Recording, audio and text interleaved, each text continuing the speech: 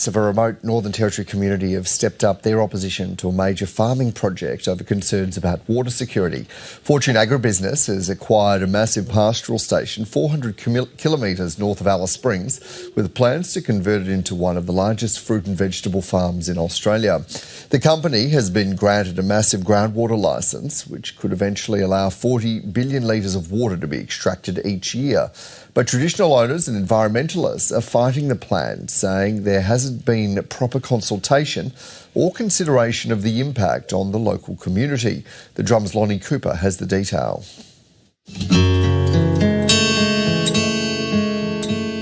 Back in 2016, Chinese-owned Fortune Agribusiness acquired the 300,000-hectare Singleton Station next to the remote Northern Territory community of Curung.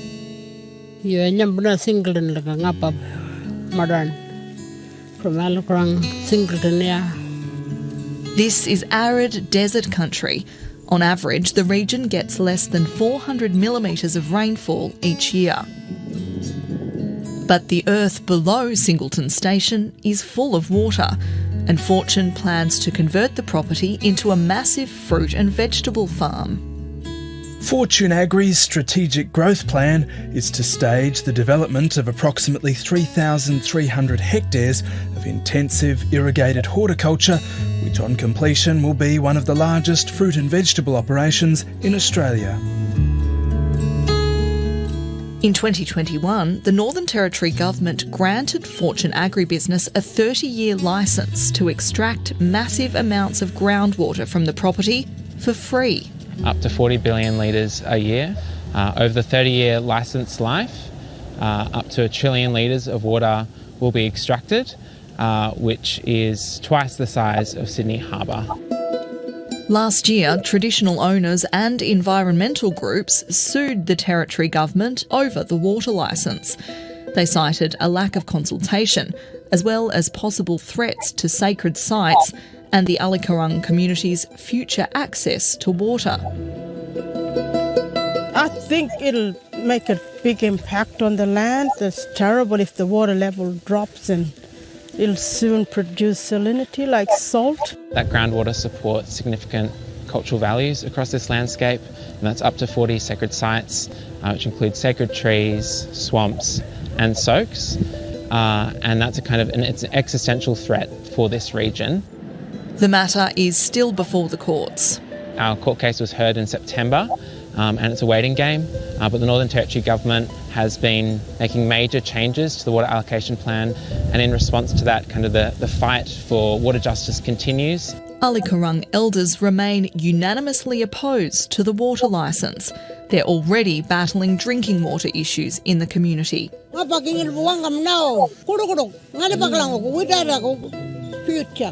And they've launched a water justice project, calling for First Nations communities to have more of a say over the precious resource. It is our land and it is our water, and we do have rights to this water too, you know.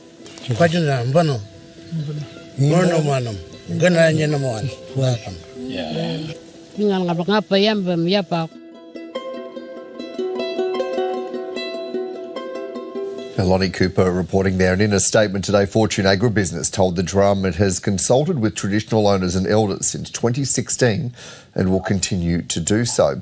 It also says that it's working through the regulatory approvals process and will continue to engage with traditional owners as a priority. Fred, the water that would be extracted for the Singleton Station project would be drawn from a pretty massive aquifer under that part of Australia. What impact could groundwater extraction like this have on the local environment that we heard discussed there? Wow, Dan. It's the Murray-Darling Basin all over again. Free water given to big business and to give it to people to wreck the landscape, and all for profit. It's not about our traditional connection to country. It's not about taking into consideration, what water means to First Nations people. And I think that, the federal government should step in here and use their powers of intervention and protect that landscape and protect the system Dan, when we sat on the Culgo River, you asked me about our Mundagata and our connection to groundwater 85 kilometres away from the Culgo River. The Mundagata story of the rainbow serpent is Australia-wide, and to extract water at such amounts, it's exactly the Murray-Darling Basin over again, and they're doing it in the north, and I think it's disgraceful, and I think that, the governments that make these decisions without listening to the people. And I really think that, I've noticed that they've approached the federal Minister Plevisic, about this process as well. But I think this is a test case for the voice. Here are the First Nations people voicing their opinion on development in their country, which they hold native title over. And I think that it's a prelude to what's going to happen if a voice gets up. Will the minister listen to the First Nations people, or will the minister go with big business? Will the minister, continue this capitalism process that's happening in this country and not listening to the First Nations people? The Prime Minister is up there saying, well, we're going to listen to you.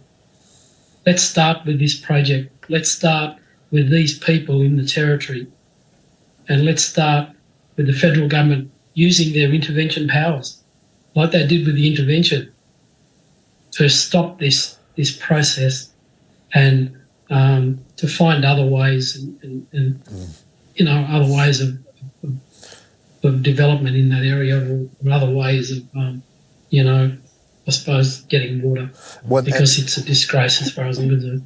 And there have certainly been those calls. I think an open letter to Minister Plevisic, the Environment Minister, today, for the federal government to step in and take some action here. Its part, the NT government points to a new strategic plan for water access across the territory. In a statement, this is what they had to say. The Territory Labor government remains committed to improving water security for all Territorians. The Territory Water Plan highlights 16 priority actions, including developing new safe drinking water legislation by 2024, driving transparency and improvement in drinking water quality, enhancing Aboriginal Territorians' participation in water management, and improving our understanding of the cultural values of water, including through establishing an Aboriginal Water Advisory Council by 2024. So, Fred, the NT government, they're saying they're committed to improving water security, that they've launched this first comprehensive long-term strategic plan for water with 16 priority actions. How do you react to that? They tried that with the Murray-Darling Basin Plan. They tried it with, with the states that are associated with the Murray-Darling Basin, and we all know where that went. Dan, I spent 16 years of my life advocating for water in the Murray-Darling Basin, and a lot of that stuff falls on deaf ears when it comes to commercialisation and these big businesses, these big, that are controlling a lot of these things that are happening around the water space in Australia. And I think there was a plan back in the 90s to move the food production and the irrigation, production to the north, and we're seeing that plan being put in place now. And I think that the government can do those things. They can put in advisory committees and stuff like that. But will they listen to those advisory committees? The only way I think that we can get some security around a lot of these issues, whether it's water, whether it's land, whether it's socio-economic, is for us to enter into an agreement with the federal government, around all these issues as well. I think that, I think it's time for a treaty. I think it's time for the truth to be told in this country. And I think, it's playing out in all these places now, especially in the Northern Territory. And please don't let what happened in the Murray-Darling Basin happen in the Territory, because we've got some of the most beautiful country in the world, and I think we can't destroy that. We've got such a rich culture as well, and we can't destroy that. and listening to those old people talking there, in that story, Dan. I started to get emotional about how can we stop what's happening up there. That's happened to the Murray-Darling Basin. Yeah, well, Catherine, I wonder, is the situation there, can it be informed by the Murray-Darling circumstances? And I wonder what your reaction is to the NT government's statement today. Yeah, look, I think absolutely it can be informed by the Murray Basin experience, but it can also be informed by the experience already here in the Northern Territory. So I'll give you an example of that. You know, the bore that sunk that services the community of Murrujulu. Aboriginal people at the time advised there was a problem with the water basin, that it wasn't deep enough and there would be ongoing supply issues. Government didn't listen, and what do we have now? We have a massive water supply problem for those mob at Murrujulu. In some of those houses, you turn on a tap and all you get is a drip. And let's add to that the overcrowding in those houses. How do you wash your sheets? How do you keep your floors clean? How do you wash up your dishes if all you get is a drip of water?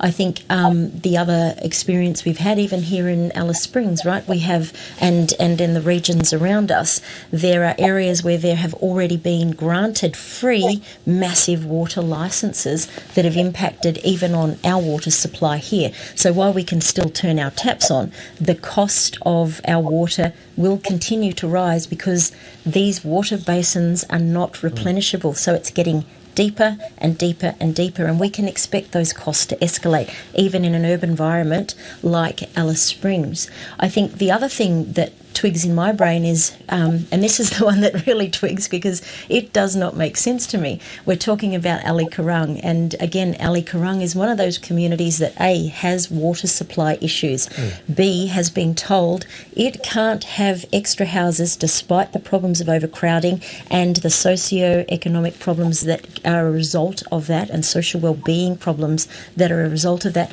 because there isn't enough water to supply those houses. They've also been told themselves that they can't develop new businesses because the water supply isn't good enough for them. And yet we can offer, and this doesn't make sense to me, we can offer, 40,000 megalitres of water worth between $70 to $300 million for free for the production of another business that's owned internationally.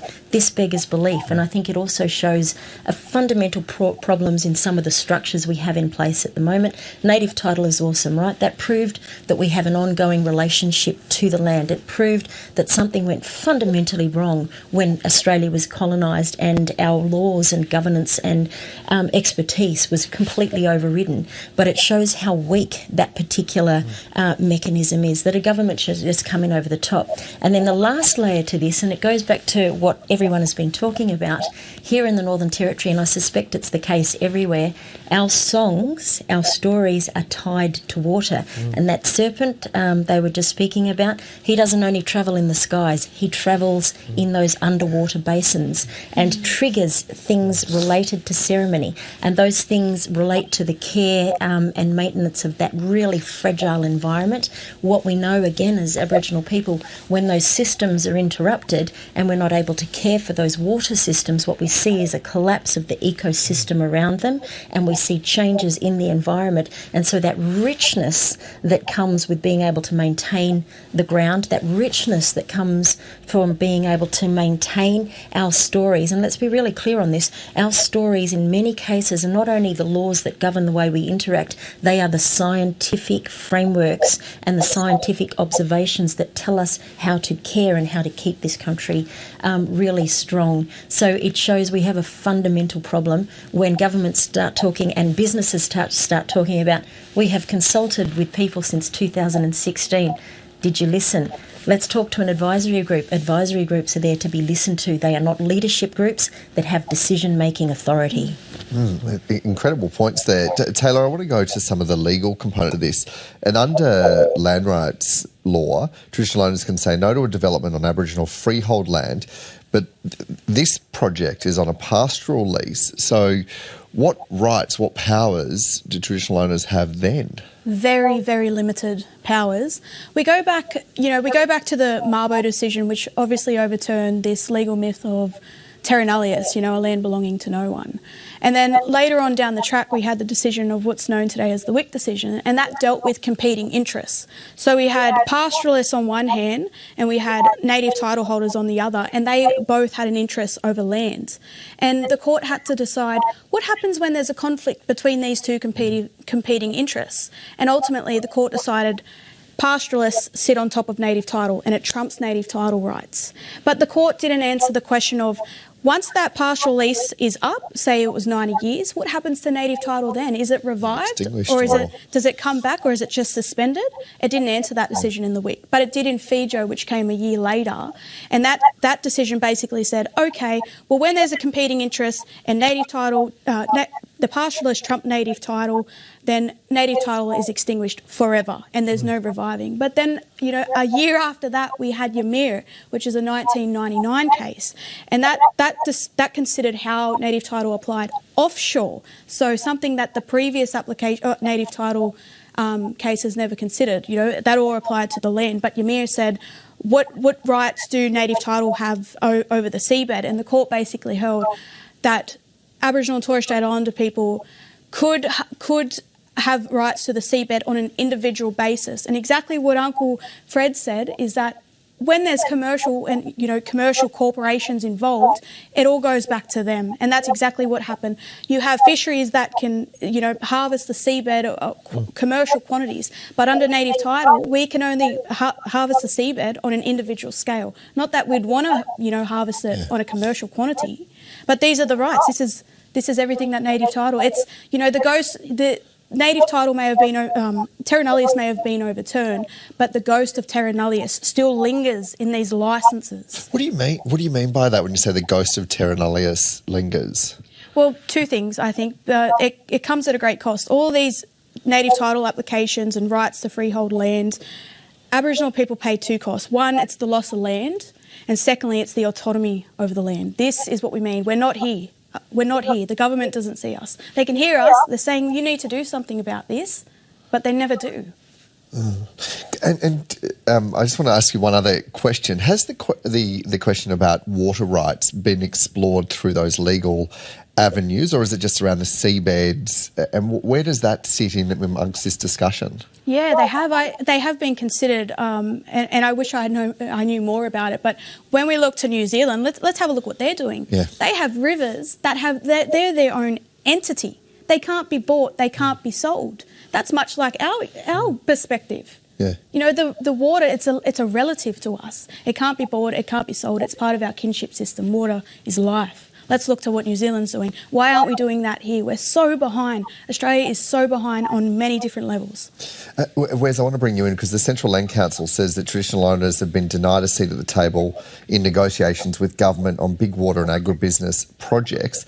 How do you reconcile that with the earlier statement that we've heard from the business saying, yep, we've been consulting since 2016, government saying we're going to set up some committees by next year to consult more? Well, I think what's been said earlier too is, like, you can easily set up a consultative committee that can maybe even agree with you if you wanted to. I mean, you pick and choose the advice you want to hear often. And also the complexity of people's ears. Sometimes white ears aren't complex enough to understand the nuance of the discussions going around, that, you need multiple perspectives along the way. I mean, also I've got this image of where they're taking water from a pastoral lease that then affects a whole water basin, those soaks and rivers and those moments where the water comes up, and that's got cultural significance. And often we get caught in this conversation, which is Aboriginal people are anti-development, and I don't think we are. We've been developing the land for millennia. So this notion of how do we engage in less of an extractive relationship and more of a regenerative relationship with what's possible. Maybe it's not possible to take that much water out and make that much fruit and veggies, but maybe there's a better level, and let's talk about that. Interesting points. Well, yesterday the grassroots campaign for a yes vote in the referendum on an Indigenous voice to Parliament got underway in earnest. Thousands of people gathered at about 30 community events across the country, organised by the Yes 23 campaign. In Brisbane, the day of action kicked off with an address by the Minister for Indigenous Australians, Linda Burney. How often do we get the chance to put our shoulder against the wheel of history and give it a bit of a shove?